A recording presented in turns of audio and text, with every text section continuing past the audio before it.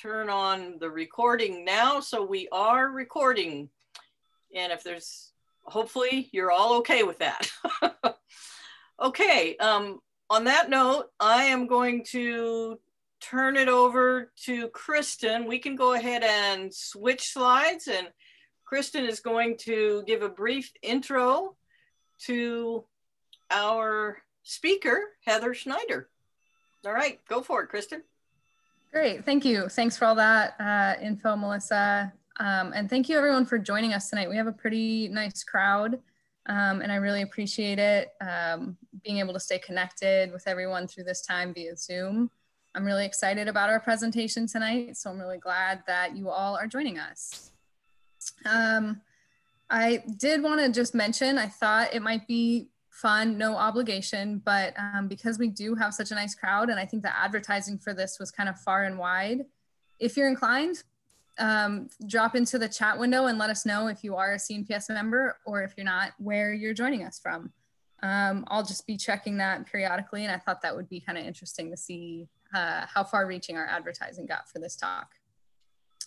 I also just wanted to mention, this was on the previous screen and I think Melissa mentioned it, but we will do Q&A at the end. But because of the format, you can feel free to drop any questions in that chat window. We'll keep track of it throughout the talk, so you can put it in there at any time, and then we'll deal with all of that at the end. So with that, it is my absolute pleasure to introduce Dr. Heather Schneider as our speaker tonight. If you don't know Dr. Schneider, she does amazing work down at Santa Barbara Botanical Garden. She earned her PhD at UC Riverside, and while she was down there, she studied the impacts of nitrogen pollution on invasive and native annuals in the fragile desert ecosystem, which is a place after my own heart. I love the desert. From there, she continued her work in the desert, researching the health and habitat of desert tortoises with the US Geological Survey. And then in 2013 is when she landed in Santa Barbara, working as a postdoc scholar down there at UCSB and working on a very cool project. It was a nationwide project to create the first research seed bank dedicated to studying the evolution of wild plants. Very cool project. After that, she joined the Santa Barbara Botanic Garden in her current position starting in 2016. And in this role, Heather oversees the Rare Plant Conservation Program, which uses a combination of field, lab, and greenhouse work to understand, protect, and restore California's rare plants, which is why you're all here tonight. Fun fact, in this work, Heather has used many interesting means of travel to complete her field assignments, which includes small planes, boats, mules, and helicopters. So I'm looking forward to hearing a little bit about that tonight. I just wanted to add one more thing before I turn it over. You know, I personally have heard so much about the awesome conservation work that they're doing down there at SBBG, which is why I invited Heather here tonight. So I'm super glad to have her. I hope you're all equally as excited as I am. And with that, I am going to turn it over to our speaker. So Heather, take it away. Thanks so much for having me. Today I'm going to focus on the conservation seed banking part of our program and try to give you a little bit of an idea of all the things that play into making those seed collections. And just to start, I want to do a quick land acknowledgement. So this map shows the ancestral homelands and territories of Indigenous people in California. And I just want to acknowledge that our fieldwork spans a large portion of Central California, and these areas represent rich Indigenous history. Our work focuses especially on the ancestral lands of the Chumash, Yokuts, and Wenatchee people, and these are lands that were stolen from them. We traverse these invaluable natural spaces with a sense of humility and gratitude for the conservationists and Indigenous people who came before us and from whom we still have much to learn. So thank you very much. And I'm going to start out really basic just to make sure we're all on the same page. What is a rare plant? I think a lot of people have an idea of what this is, and the definition is really simple. It's just a plant that is uncommon, but the ways that plants become rare are very nuanced. And so sometimes it's because there are few individuals of a given species. Sometimes rare plants are locally abundant, but they exist in a really narrow geographic area. And sometimes we have a combination of those two things where there are very few individuals in a very small geographic space. And those are the plants that we worry about the most. And here in California, we're really lucky to have a super diverse flora. We are a global biodiversity hotspot, and we have the most kinds of native plants of any state in the US.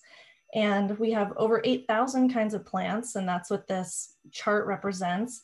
The green, yellow, and blue represent our more than 6,500 kinds of native plants in California. And that red slice of the pie is 1,500 different kinds of non-native plants. And this doesn't mean that they're necessarily invasive plants or that they're inflicting ecological damage, but they did not evolve in California and were brought from somewhere else. But I want you to focus on that gold and blue sliver of the pie. And those are our rare plants in California. More than a third of the plants in the state are considered rare. And that light blue slice is anything that has state or federal protection under the Endangered Species Act. And you can see that that is just a real small portion of our rare plants in California. And so many rare plants don't enjoy the protections of the California Endangered Species Act or the Federal Endangered Species Act. But we do have the California Native Plant Society, and CNPS has their inventory of rare and endangered plants, and they rank them and help us understand what plants are imperiled in the state. And of these 35% of our flora, 2,000 kinds of rare plants, more than 45% of them only occur in 10 places in the state. And so there's much work to be done.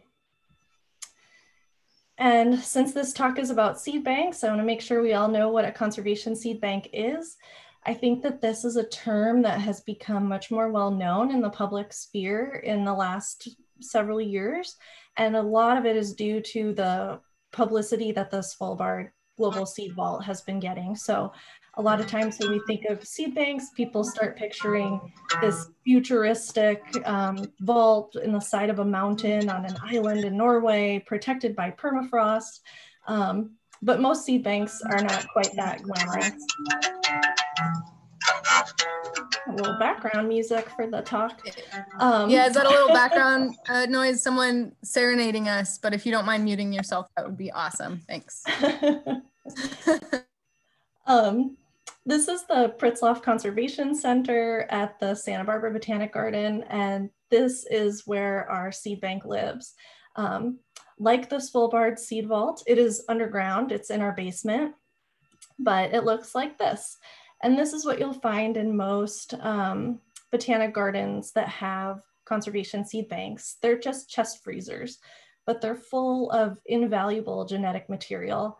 And you can see that we keep them in these little like weatherproof totes. We do that because we're very acutely aware of the risk of fire at our garden. The garden burned in 2009 in the Jesucita fire. And in the event that we need to evacuate our seeds, we have them in these storage containers with ice packs so that they can stay cool. But we also have multiple temperature alarms. We have 2 kinds of power backup for the seed bank, and it is underground in the most fireproof building we can have. So we go to great lengths to make sure that these seeds are safe in our seed bank. And our collection is made up of more than 700 different accessions, and they represent more than 200 different kinds of native plants, mostly rare plants. Our oldest collection is Nipomo lupin from 1985, and we are a Center for Plant Conservation regional seed bank. So this means that we have been approved and accredited by the Center for Plant Conservation as a seed bank that adheres to international and national standards, and we can receive seeds from people throughout California and store them for them. And then I just have these seed images here to give you a really tiny glimpse into the amazing diversity of seed morphology. I think that, you know, seeds are as beautiful as the plants they come from, and they're very diverse in their shape and size and texture. And so it's always fun to get to share that with people. And this is a map of the locations of our 700 collections through 2019. So you can see we get around. We're heavily focused on the Central Coast and the Channel Islands especially, but we do make our way down into Baja and out into Northern California. And I'll be showing you where we went this year, and you'll see that we expanded our territory a little bit. And we have multiple funding streams for doing this kind of work. We're always writing grant proposals and trying to get contracts. But one really cool thing that happened in California is the California Biodiversity Initiative. And this is something that Jerry Brown signed in 2018 before he finished his term as our governor. And he was very environmentally minded and had the wherewithal to say, we need to make a serious investment in protecting California's natural biodiversity. And as part of that, he allocated $3 million toward seed banking California's rarest plants. And those are anything listed by the California Native Plant Society as 1B, which is their most critically imperiled ranking. And so that was just a huge investment in conservation of plants in California, which was super exciting. And we are part of a group that is receiving and then implementing that funding, and that's called California Plant Rescue. And we're a group of mostly botanic gardens, but also CNPS, the Center for Plant Conservation, San Diego Zoo Global, and you can see all the little logos in the corner, hopefully.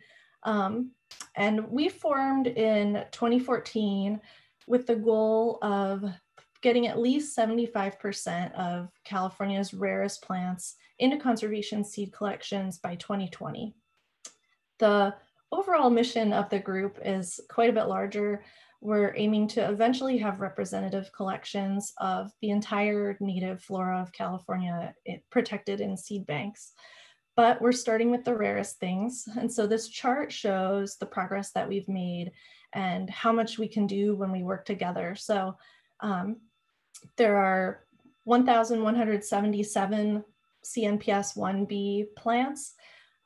Before CAPER formed, 345 of those species were banked in conservation seed banks. And then you can see we've made a lot of progress over the last couple of years. I'm not sure with COVID and everything that happened this year if we're gonna hit our 2020 goal, but I really think that that's attainable in the next couple of years. And with the California Biodiversity Initiative, our new goal and our mandate for the funding is to collect all of those CNPS-1Bs. So we have a ton of work to do, but it's great work and we're really excited about it. But how do we get from here, just this magical field of wildflowers, to here, where seeds are safely stored in a conservation seed bank? So the work starts with research in the office, and a lot goes into planning everything before we even set foot in the field. And I always say that the size of the freezer doesn't even begin to depict the number of hours that go into doing this kind of work. And so we start off with the basics and thinking about, why are we making this collection? Are we doing it strictly for long-term conservation? Do we have a restoration or a research goal? Or is this something that we're going to try to reintroduce in a place where it's been locally extirpated? All of those questions inform the way that we make these collections. Then we have to figure out what our targets are. And this seems kind of obvious, but we only have so much time and resources.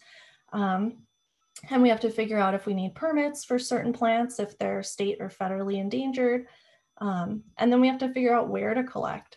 And that involves a lot of research, looking at historic records of where plants have been found, figuring out if we need permits, and then figuring out when we're going to go out. And this is kind of the hardest part because it changes every year depending on the timing and amount of rainfall. And we try to hit everything first when it's in peak bloom and then go back to collect seeds. So we're always trying to guess and figure out what the plants are doing and what their timeline is going to be this year. And sometimes we get it right, and sometimes we have to make multiple trips, but it's better to go too often than to be too late. Another major factor we have to think about when we're choosing our species is some of the seed traits. So in the seed world, we think about seeds as orthodox or recalcitrant. Orthodox seeds are seeds that store really well in a conservation seed bank. They can tolerate being dried down to low moisture, which we do to prevent the water in the cells from bursting when we freeze the seeds, so that way we don't have any cellular damage. And they tolerate storage and live longer when they're cold and dry. So these are our main targets for conservation seed banking. And we're lucky in California because we have a lot of plants that are adapted to have long-lived seeds that store really well in a freezer. In places like tropical forests where plants make really big, often oily seeds, a lot of those are adapted to an environment where every year is good for germination and they don't store as well. And those are called recalcitrant seeds. So they don't tolerate drying, they don't live for a very long time, and we really can't store them in a conservation seed bank. And probably the most iconic species or genus in California that this pertains to is Quercus, the oaks. This is something that people worldwide are thinking about. Oaks are really widely distributed globally, and they're super important to native ecosystems. And so people have been doing a lot of research trying to figure out how we can store oaks. Part of that involves planting diverse stands at places like botanic gardens and living collections. So we have a living gene bank that's above ground instead of a living gene bank that's in a freezer.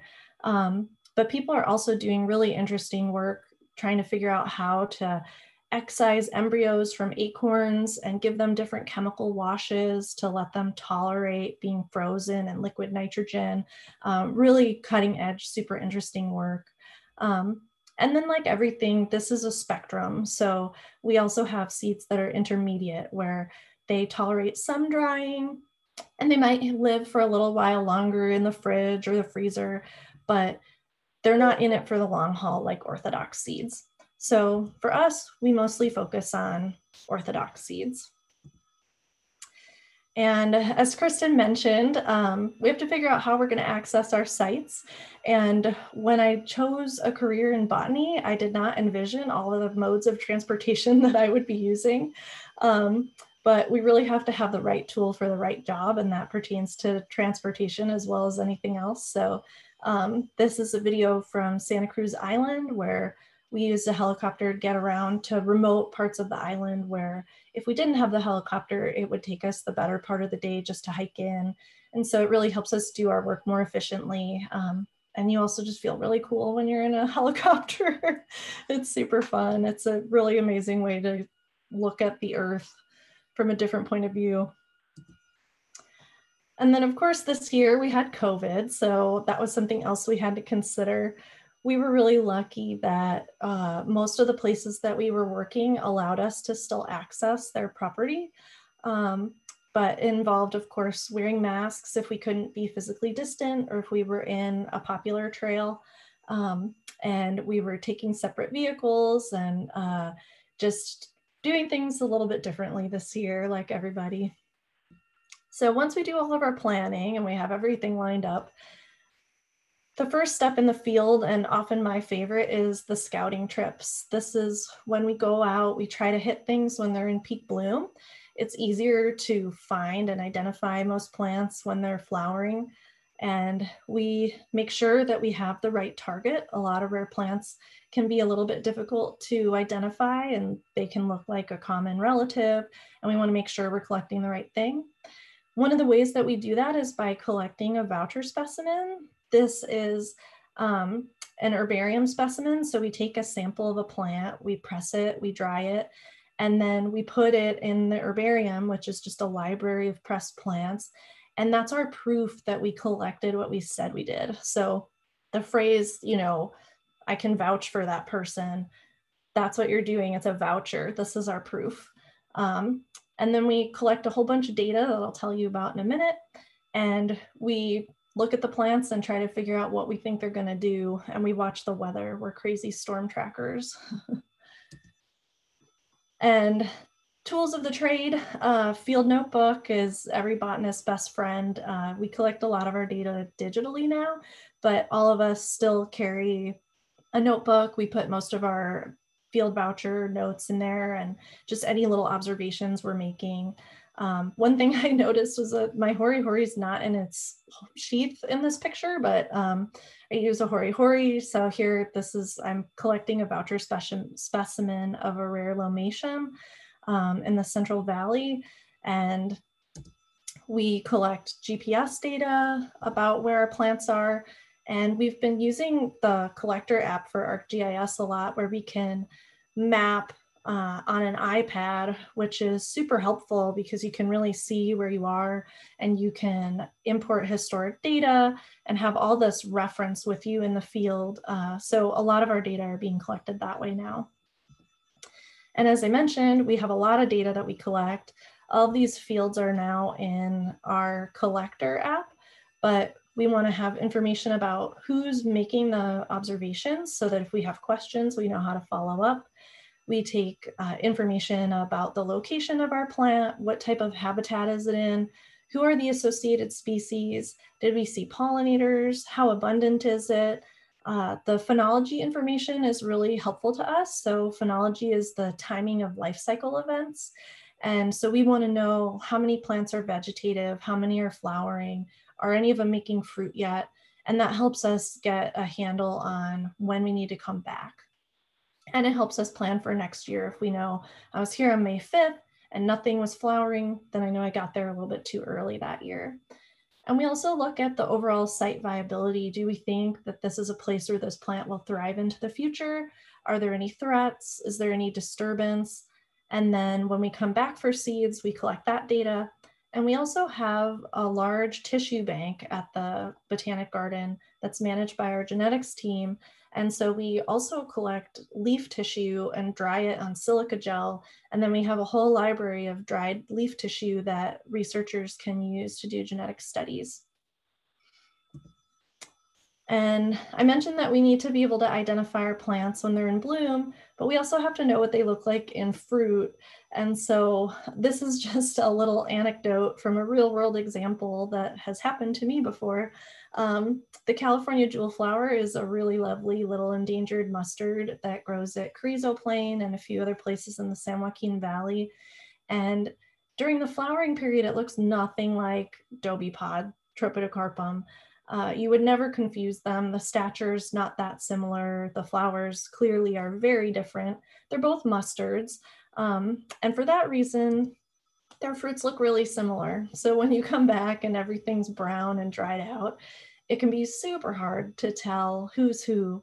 So to help check ourselves, we always make sure that we do our research about what the fruits and the seeds look like. In this case, I've reversed it. The jewel flower is the picture on the right. The Dobie pod is on the left. But then we can also tag plants. So sometimes we'll put colored tape on plants and then we pocket it when we get back. We don't leave it in the field. Or people mark plants with paint pens or strings just to help cue yourself to make sure you're collecting the right thing and that you can find it when it's all dry and crispy. And then when we're ready to collect the seed, we do a bunch of tests in the field just to make sure everything is ripe. And you can really use most of your senses to do this. A lot of plants in California have sort of dry fruit types. And so we're looking often for things that are brown, that feel dry. We're looking for seeds that are hard and mature. If we cut them open, they shouldn't be green on the inside. And you can even, if it's a dry capsule, sometimes you can hear the seeds shaking in the pod. And all those are good cues that the seed's ready to collect. And one thing that we do for our rare plant collections that a lot of people don't do when they collect common species is that we collect by maternal line. And what this means is that we keep the seeds from every individual plant separate. So if we go into a population and we collect from 50 plants, we leave with 50 envelopes. And so it takes a little more time, and I'll explain some of the processing implications of that. But we also make sure that we cover as much of the genetic or as much of the geographic footprint of a given population as we can, so that we can capture maximum genetic diversity. And this means that we try to sample at random, but humans aren't, we're not inherently random. But we try to collect from big plants and small plants and just get a real good sampling so that we have the best chance of capturing both rare and common alleles within that group. And then we look at the seeds and see, has anything been eating the seeds or the fruits? Do we see any fungal infections? Are the seeds infested with insects? All of this just to make sure that we are getting a good collection. So once we've figured this out and we've decided we're going to make a collection, we use all kinds of methods. We do anything we can, whatever we need to. So that can be picking, plucking, pruning, stripping, swatting, shaking, and begging if we have to. You can see our rare plant technician, Sean Carson, is collecting seeds of Pismo-Clarkia in this video. And you can see that a lot of the plants still have flowers on them. But with Clarkias, they ripen sequentially, and the earliest flowers open at the bottom of the stem. And so you can have a ripe fruit at the base and an open flower at the tip, but you have to be really careful that when you take that fruit off, you don't crack the stem and then wreck the chance of those subsequent flowers from making fruit. On the right is my friend Chris True. We worked together for a long time. We collected Joshua tree seeds for the Project Baseline project that Kristen mentioned, and that involved just really huge PVC pipes, and we would be hitting them off, and then the other one of us would stand under the tree and try to catch it because we wanted to be sure that it came from that plant and that it wasn't a fruit that came from we didn't know where, that was already on the ground. So that was kind of comical sometimes, just in the beating desert sun, poking these seeds off a tree and then trying to catch them. But we do whatever we got to do. And so this year in 2020, this map shows everywhere that we made seed collections. And I'm really excited. If you remember the map with the purple dots, you can see that we really expanded our territory into the eastern and western Sierra Nevada. And so that was fun to get to work in new places and collect some things that hadn't been collected before. I estimate that we probably did at least 8,000 miles of driving this year to scout and collect all these populations. We added more than 70 collections to our conservation seed bank this year, so that was pretty successful. That felt pretty good. Those 70 collections comprised 37 different kinds of plants, and more than half of them had never been seed banked before. So that was also really nice. We feel like we're making a really good contribution to getting new genetics into the seed bank. And as you can see, for people from the area, we spent a fair amount of time in San Luis Obispo. SLO County has just really great plant diversity and lots of rare plants. So I'm sure we'll be in your neck of the woods frequently for years to come. But what I wanted to do now is just take you on a little tour of this map and show you a few of the places and plants that we visited this year. So everything I'm going to show you is something that we made a seed collection of this year in 2020. And we'll start in SLO, start in the hometown. And we're starting with Pismo-Clarkia. So this is a lovely field. I have a soft spot for Clarkias in general. This is a beautiful little annual wildflower that's in the evening primrose family. It's an endangered plant. It's listed as endangered by the U.S. Fish and Wildlife Service, rare by the California Department of Fish and Wildlife, and it has the highest rarity status with the CNPS as well. This is a plant that's really geographically restricted. It only occurs in San Luis Obispo County, and specifically in a small area in and around Pismo Beach. It grows in sandy soils, and it seems to prefer areas that don't have too much competition and some historic soil disturbance. We saw it a lot co-occurring with like year or two old gopher turnings. And this plant is primarily threatened by development and road maintenance. All the populations that we worked on this year are in right-of-ways on the side of roads and could easily be mowed or run over or whatever. And we mapped and collected this plant as part of a project with the California Invasive Plant Council. So we're working with them to assess the impacts of invasive plants on rare plants in the Central Coast region. And we're doing that by choosing a few focal taxa and setting up multi-year monitoring plots where we're using actually a modified CNPS rapid assessment protocol to characterize the habitat. And then we're also taking sort of more fine scale data about percent cover and diversity of invasives and watching the abundance of the target species like Pismo-Clarkia really carefully. Eventually, we plan to do weed removal and directly measure rare plant responses to weed control. And we're also working on a GIS risk assessment using spatial data to make predictions about the threat of invasive plants to rare plants. And then this is acting as a little bit of a ground truthing for that. And so you can see in the picture that a lot of the vegetation that's co-occurring with the Clarkia is brown. And I'm sure a lot of the CNPS folks know this. Clarkias, one of their common name is farewell to spring. And that's because they tend to be relatively late bloomers. And so we made multiple sites to this, or multiple visits to this site, and learned that it's definitely harder to do our monitoring when all the co-occurring species are already brown and crispy. But we made seed collections at 3 sites for this species this year. And at one of them, we observed really high herbivory where the fruits were being really carefully eaten off of the stems, we assume by small rodents. And so that's something that we're going to be watching for in the future, and that we've let people know at the US Fish and Wildlife Service that this could be a potential threat. Now we'll head south down the coast and go to northern Santa Barbara County. So this is in the Gaviota Coast area. And our target here was Gaviota tar plant. This is another annual endangered plant in the sunflower family. And it's restricted to Santa Barbara County, and especially is especially abundant in the Gaviota, Lompoc, and Point Conception area. It can be difficult to identify because it has a lot of overlapping characters with its common relative, the grassland tarweed. One funny thing to me about this plant is that a lot of tarweeds can smell a little bit skunky. They're kind of strong. This one I think smells like pickles, which is just a strange fun fact about this plant. So after a long day of seed collecting, we smelled like pickles. And this is another one that is part of that Cal-IPSI project where we're monitoring the impacts of invasive plants on this species. And we noticed that it seems to prefer areas where exotic grass abundance is low. So it's possible that we might find an effect on this plant of the invasives.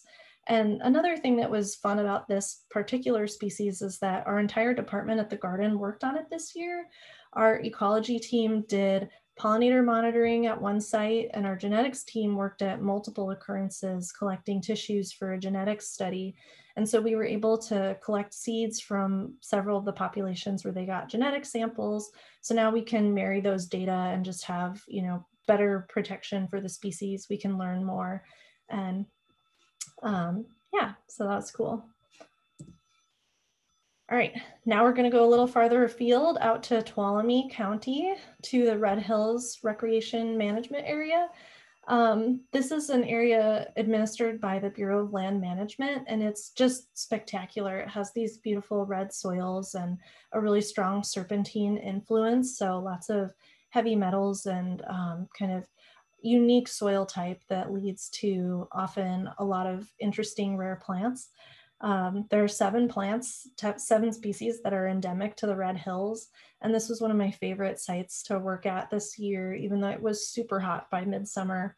Our target here was the Red Hills soaproot. And this is related to the common soaproots that you would see if you were hiking in the Chaparral in Santa Barbara or SLO County. This one is a perennial bulb. It's restricted to Tuolumne and El Dorado counties mostly, and it's a night bloomer. Some of the soap roots are, and so we scouted this during the day, but the flowers were all closed up. So we waited until after it got dark and went back out so that we could get an herbarium specimen with open flowers. And we got to see moths visiting, and I don't know, there's just something fun about doing night hikes. So that was a really fun one to do this year.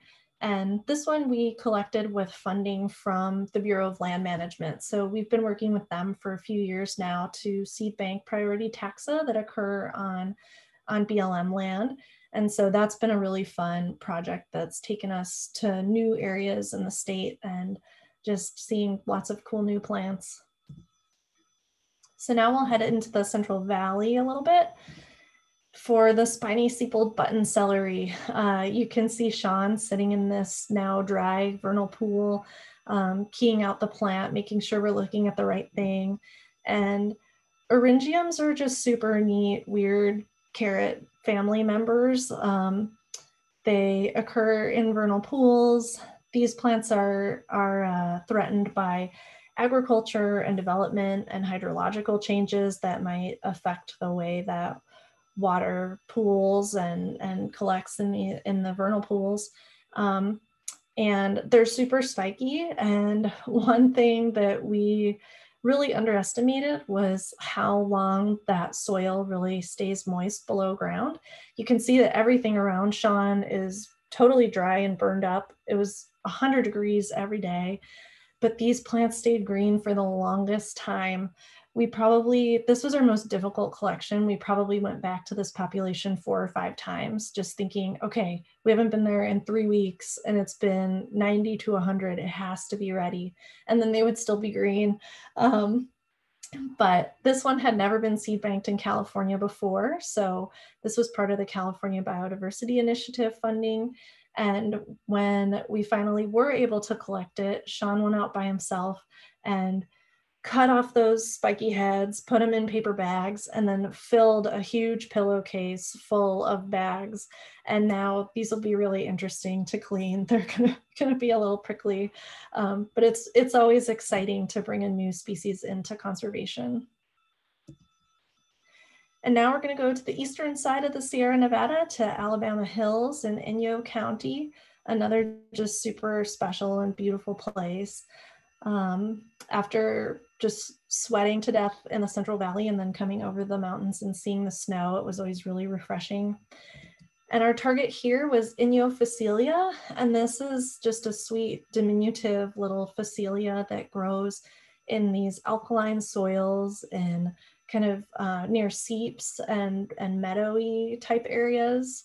And this is an annual plant. It doesn't have any federal or state protection, but it is a CNPS-1B, so it's a critically rare plant in California. And this was another one that was never seed banked before. And I have the quarter here for scale. This was one of the biggest plants we saw. You can see maybe in the upper left part of the photo, there are a couple of smaller plants. So this was one where we really had to look hard when we came back because these things were brown and crispy and shrunken, and reminded us that good plant tagging is invaluable. This plant occurs mostly in Inyo County, as the name suggests, although it does creep over the border into southern Mono County.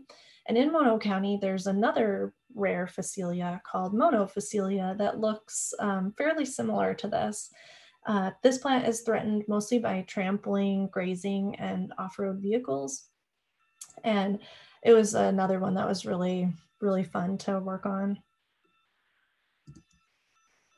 All right, now we're gonna jump back down. We're gonna go to LA for the Santa Monica Mountains Dudleya. This is a rare succulent that grows really in rocks. It's listed as threatened by the US Fish and Wildlife Service, and it's a CNPS-1B1. And this is a plant that we seed banked as part of a project working with our botany team at the garden. They spent the year, this last field season, doing a whole bunch of surveys and monitoring, looking at rare Dudleya populations that were affected by the Woolsey fire a few years ago. and they're doing monitoring for recovery.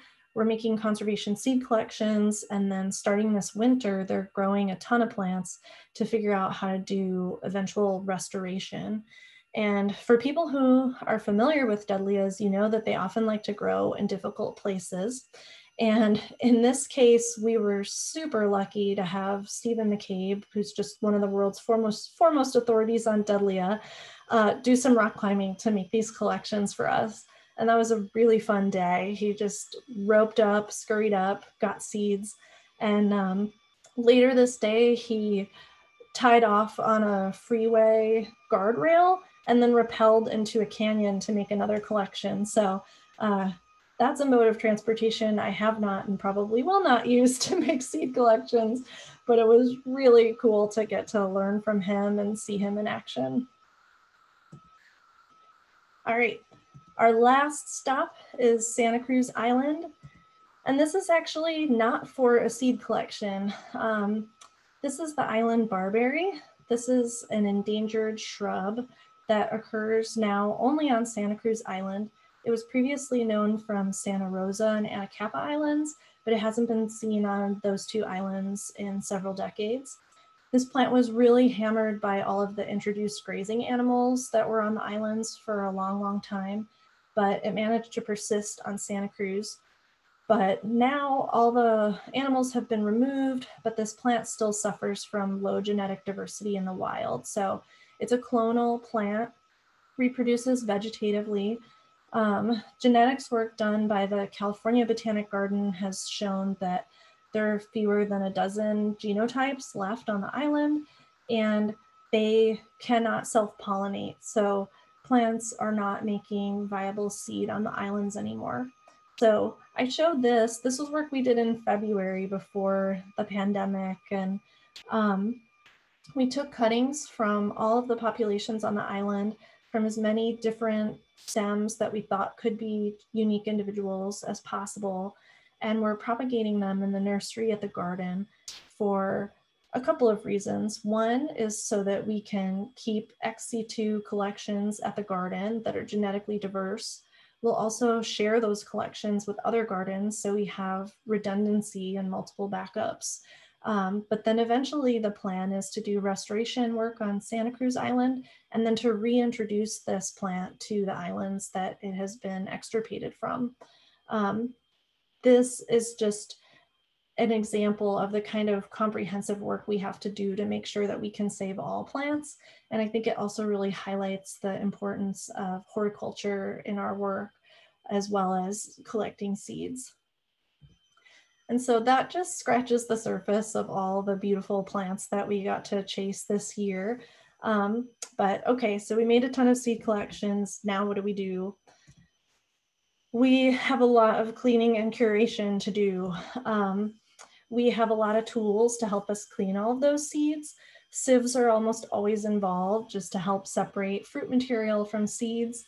The video you can see on the right is a seed blower, and that uses air to separate the seeds from the chaff, which is just accessory plant material, and also from seeds that are not likely to be viable. So anything that's really lightweight will fall into those cups higher up on the blower, and then all the good viable seeds stay in that mug. So you have like a stein of good seeds at the end, and that really helps us with our processing.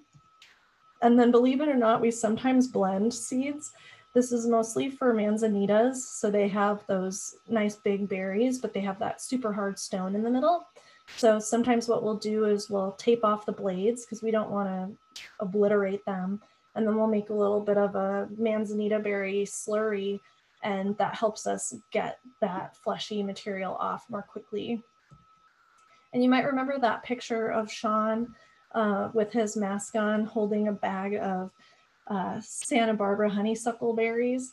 This is a locally rare plant that we collected this year. And when we have things that have fleshy fruits like this, time is really of the essence. So you have a bag of these really juicy berries. We need to keep them cool so that they don't rot. And then we take them into the lab and we push them through sieves and wash them to get all that fleshy pulp out. And then we have to spread them out and let them completely dry before we start to package them, because we don't want them to have any extra moisture. And then once we've done that, we can do the fine work of counting our seeds and dividing them. And in normal times, we have a wonderful seed team of volunteers that helps us. We even have seed cleaning parties where people at the garden help us. But I mentioned that we collect by maternal line. And so we come back, we have 50 manila envelopes, but then we have to process each envelope individually because we don't want to mix up our genotypes. And we also have to divide each of those envelopes into multiple envelopes. So we send a portion of all of our collections to the National Laboratory for Genetic Resources Preservation, which is our national seed bank in Fort Collins, Colorado. It's run by the USDA. So every collection gets split, and 40% stays with the garden in our conservation collection. 40% goes to an LGRP for backup storage. And then 20% goes to what we call a curation package. And there's one for us and one for NLGRP. And those are packets of seeds that we mix together, the lines, and we use them to test viability over time. So that way, when we need to check on the seeds, we don't have to take the whole collection out. We can just have one set of seeds that gets thawed and refrozen, because every time you thaw the seeds, they lose a little bit of viability. We also have a seed imaging program. This is a poster that was made by some of our technicians, as well as a student intern that we had. And this is great for outreach, but also for research. It helps us to identify seeds more accurately. We can use them for publications, and we can also just showcase that really beautiful seed diversity that most people don't ever get to see. So after we've done all of that division and cleaning, we dry down our seeds. As I mentioned, we want to make sure that we strip out any extra moisture. We don't pull out intracellular water, but just any accessory water that's sort of moving around the seeds, because we don't want them to burst in the freezer. And then we package them up, we seal them into these foil pouches. We find their spot in the library. You can see that this tote is particularly full. Sean and I are in an expansion phase right now. I think that's one we actually just expanded. We seal them up and we pop them in the freezer. But I think one common misconception is that once things go into the freezer, they're there forever and they're sort of there for posterity. But I really want to make the argument that, and it's not an argument, seeds are alive. These are living collections. So I mentioned that we have to do periodic viability testing to look for decreases in viability, and that cues us that we either need to grow out that collection in the greenhouse and collect those seeds and put them back in the freezer, or we might want to revisit wild populations, or ideally, we can make a plan to use those seeds before they die and recollect from the wild or bulk some of them up. We've been working on a project with island partners where we're using a mix of seeds from our seed bank as well as seeds that we've collected over the years during the project, where we're growing out a bunch of annual plants and we're doing seed bulking. So we're growing seeds to make more seeds, and then we're eventually going to do restoration work out on the islands with several of these endangered rare plants. So they don't sit in the freezer forever, and they shouldn't. And I just want everybody to think of seeds as alive, because they are, and they're future plants. So we try to be good stewards of them. And that's all I had today. If you want to learn more, you can go to the Santa Barbara Botanic Garden website. We have a webpage about our department and all the cool work that everyone at the garden's doing. California Plant Rescue has a website, and we have a lot of public-facing features if you're interested in tracking our progress and see how we do. And if you have any questions that I can't answer now, or you just want to say hi, that's my email address. So thank you. Heather, I know that one of the downsides of this Zoom situation is that you can't see all our smiling faces and hear our applause, but I just want to say, I think on behalf of everyone here, that was wonderful. The applause are happening just Zoom style. So thank you so much. And that made me so excited for spring. And just as every other time I've interfaced with either someone that works at the garden or learned about some of the work you guys do, I'm so impressed and blown away about all the stuff that you're doing. So thank you so much for sharing. That was lovely. I'll just put this out there. If anybody does have any questions that they want to start throwing into the chat, I'll keep an eye on that and we can have a little dialogue. And while people are thinking of questions, I just wanted to share, I mean, I think we got up into the mid 60s for participation tonight, which was awesome. We had people join us from all over California. We had someone from Alabama, which I think is someone that you know, probably joining from Chicago. So we really attracted quite a crowd this evening. I can't find it now because there's been so much excited chatter and so many thank yous and so many compliments on your photos. So I can't find the exact question, but someone did ask, and I'm going to put this out there as your first question, if the garden ever works with student interns. I think there's a couple students on the call tonight, and they, as I, are impressed with the work you do and probably want to join you. Yeah, we do. So the garden, we don't have our own internship program, but we have worked with a lot of students in different ways. We have a really great program at one of our local community colleges where they have an internship program that they're able to send us students. But yeah, we've worked with students for short-term and longer-term projects. And we actually are going to be getting a student intern through a fellowship program with the U.S. Fish and Wildlife Service next year, which is pretty exciting. So we're all really passionate about what we do and about helping to train the next generation of conservationists. So if you're a student and you're interested, definitely reach out to us. Awesome. Good info. Melissa, I see that you, I think you have unmuted yourself. Do you want to do what we did last time with the questions? Did you want to? Sure. What did we do? We alternated, right? We alternated, yeah.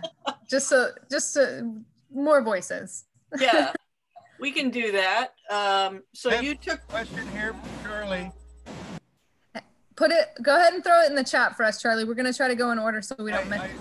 I haven't quite figured out the chat. Anyway, two questions. I'd heard a rumor that one of the seed banks was being affected by global warming, and the other question is the Ventura Marsh milk bitches. That's part of your collection.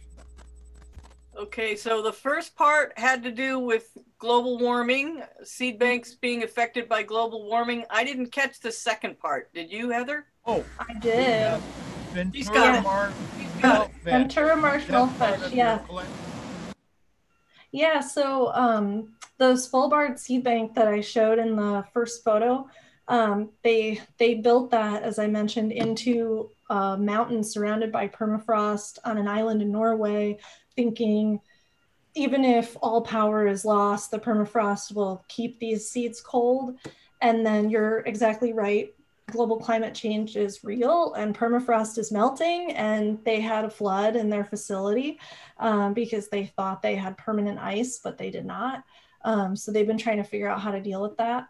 And actually the reason that the US National Seed Bank is in Fort Collins is because it's at high elevation and the air is drier there.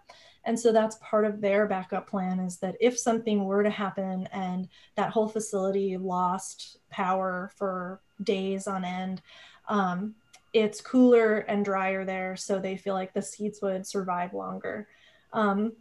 The second question was about if we have Ventura Marsh milk vetch in our collection, and we do. And our garden, our horticulture department was involved in doing some of the growing of plants that went into the restorations that have happened.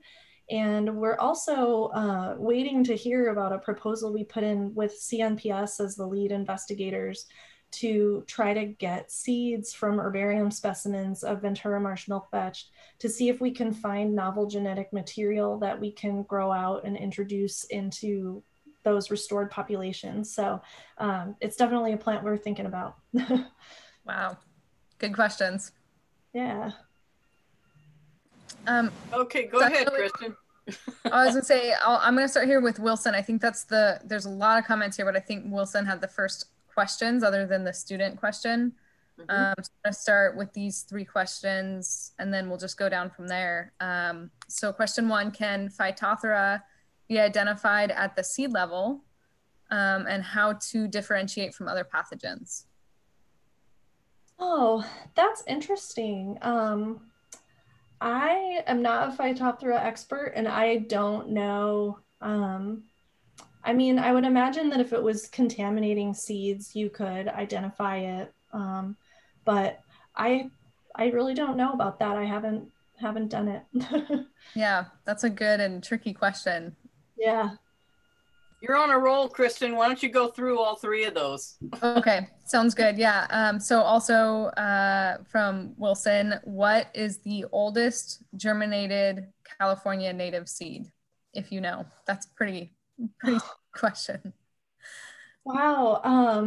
I don't know, but yeah, that's a hard question because a lot of people have been saving seeds of California natives outside of seed banks. Right.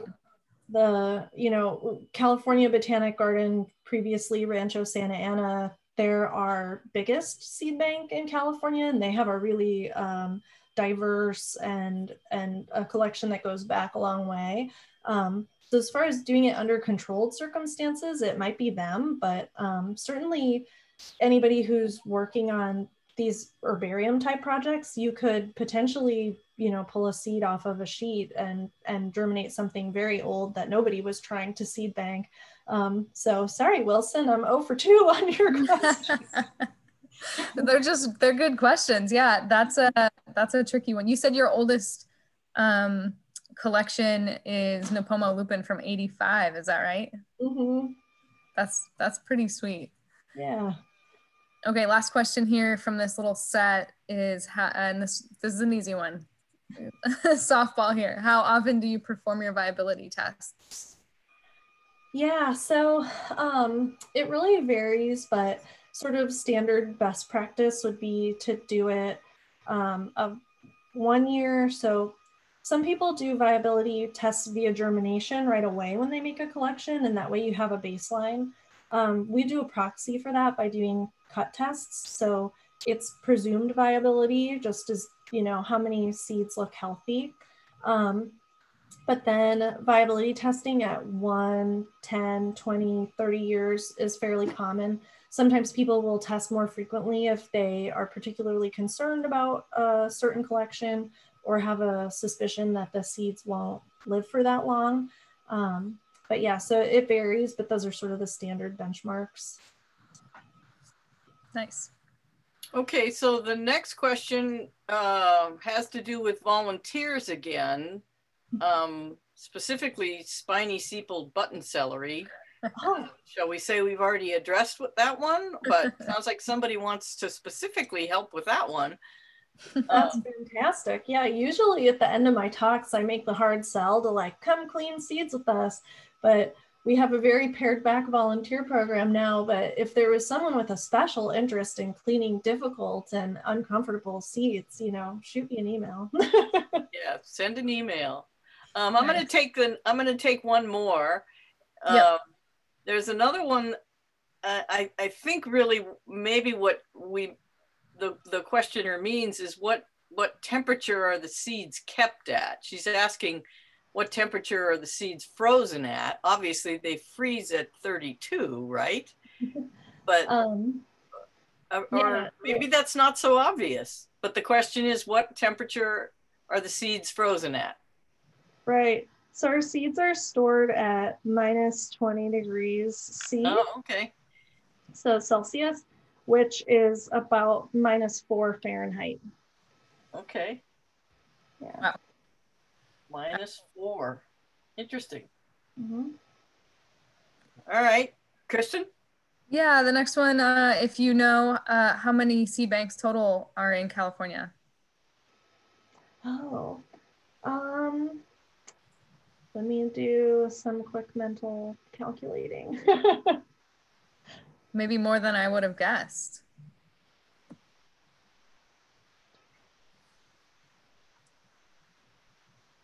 I can think of at least 8 off the top of my head. So yeah. Quick follow-up question from me. Do you know in terms of size where the Santa Barbara Botanic Garden ranks in that list of the ones you can think of? Yeah, so until very recently, we were number 2. California Botanic Garden has everybody beat by an order of magnitude, probably 2 orders of magnitude almost.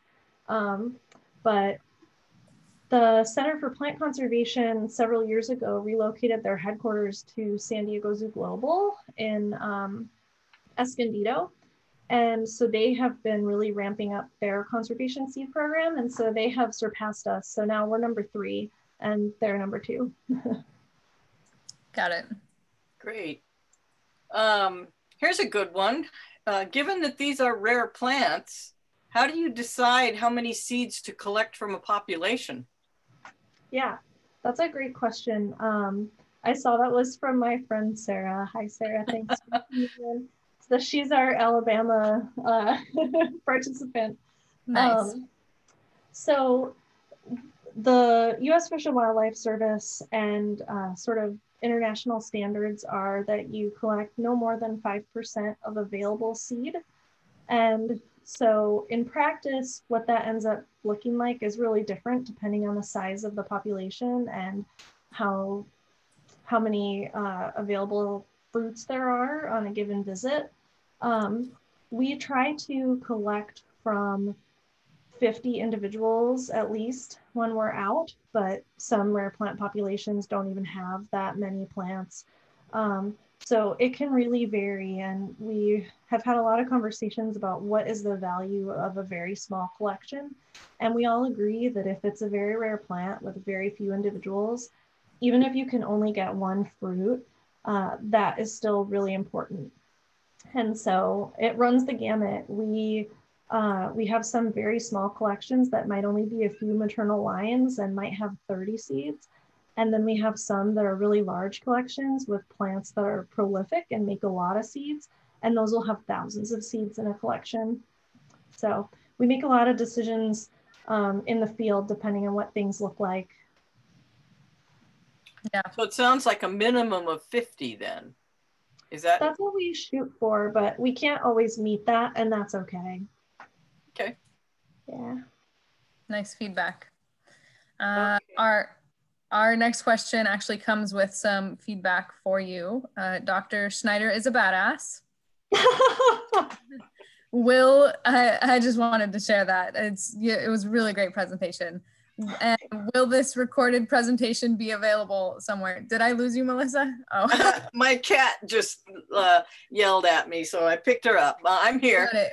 I guess that's actually a question for you, Melissa. Where do we post our recorded presentations? I think the goal is to put it on the website. I haven't checked to see if I guess the goal is to put it on the web. I'm going to leave it at that.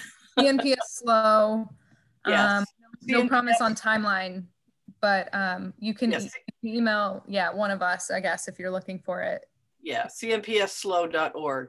Our webmaster is pretty busy with the sale right now, so it won't go up right away, but it'll get up there hopefully eventually. What else do we have? Dave Chipping. Oh, we have a question involved in the seed collecting of Gaviota tar plant at the Strauss Wind Project. And it looks like someone already did. Yes, that was already answered in the chat. Yes, we made conservation collections. Yeah. Multiple element occurrences at the Strauss. So it looks like Dave Chipping's question got answered in the chat. Got it.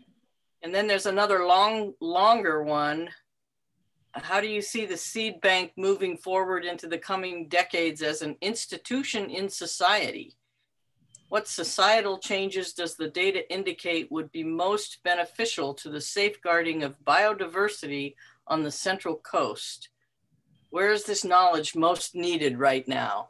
You can, that's a long-winded question, Heather. You might look at the chat. Yeah. The consensus in California and a lot of places is that the top threats to rare plants are development, invasive plants, and climate change. So I think as far as societal changes, we need to legislate and change our behavior to acknowledge that climate change is real and it's happening and it's having an impact on everything that lives on planet Earth. And I think making informed and long-term thinking decisions about where we put development is really important. And I think just kind of that old adage of thinking about how this will affect 7 generations beyond us when we make a decision. A lot of rare plants, not a lot, there are a handful of rare plants that suffer from things like altered hydrology, where all the water that we're pumping out of the environment is lowering the water table. And that's something that I'm sure nobody thought about when we started doing that. But now we're seeing, whole ecosystems really change because that underground water isn't there anymore. And rare plants, I think, are often the canary in the coal mine signaling, hey guys, things are going south here, better do something. So I think those are some of the big things, is just making really, really different decisions about how we all live and treat our planet. But as far as the sort of the role of seed banks moving forward, I think that it's really exciting and hopeful that people know about this now. When I say, we have a seed bank at the garden, people have an idea of what that means. I think that's a really positive thing for the future of conservation. I think that California is often a role model for the rest of the country, and I hope that other states will make big investments in things like conservation seed banking like California has. So although I would describe myself as not an optimist, those things make me hopeful. and one of my favorite things about my job is that I get to go to work every day and feel like I'm chipping away at these problems and helping to save plants, and that all feels pretty good. That's wonderful. All right, great. Is there more? No, I think all really great questions. So thank you everyone for engaging and providing those questions. And I think that's the end of it. No, yeah, I don't see any more questions. So yeah, it just occurred to me, this is going off the topic of our presentation to CNPS business a little bit, and I don't know if we want to do that. Are there closing thoughts on Heather's presentation? It was great, by the way, Heather. I loved how you put in the little videos of, people collecting plants and doing little things like that, inserting that in. It really made things come alive in presentation. Oh, thanks. That was great. And thank you guys for inviting me. I've always really admired the SLO chapter. You guys are a super active group, and so I was excited. I wish I could have met you in person, but it's also really cool to have friends and family from all over the country get to participate. Yeah. Yes. It's nice. Yeah. I did want to tell our general members. Were you going to say something, Kristen? Sorry, I didn't. No, I was going to say, I think feel free to go ahead. Okay, great. You're getting a few more thank yous in the chat. I did want to remind our membership that, and I don't want to put Kristen on the spot here, but we'll have an update. I'm not sure if we're going to have a December meeting. I think we are, but we'll have an update. Yeah, okay. We'll have an update on our officers situation also. Okay, well, that'll be coming because we either need to have an election or move into the new year with our existing officers, and so we'll fill you in on that in the coming weeks. That will be coming. Yes. That will be coming along in the future also. Anything else? I don't think so, other than just a reiteration of a huge thank you to Heather. And I don't know if you did open the chat, but it is just filled with thank yous and appreciation and compliments on your photos and the video. It looks like your mom joined us. All right. So proud mom. So just, yeah, a huge thank you. This was a lovely presentation. Yeah. Oh, thanks so much. Very good. All right. And so thank you again from me, and thanks to all our members and non-members. And we hope to see you again real soon. Yes. All right. Good night, all. Thank you. Bye.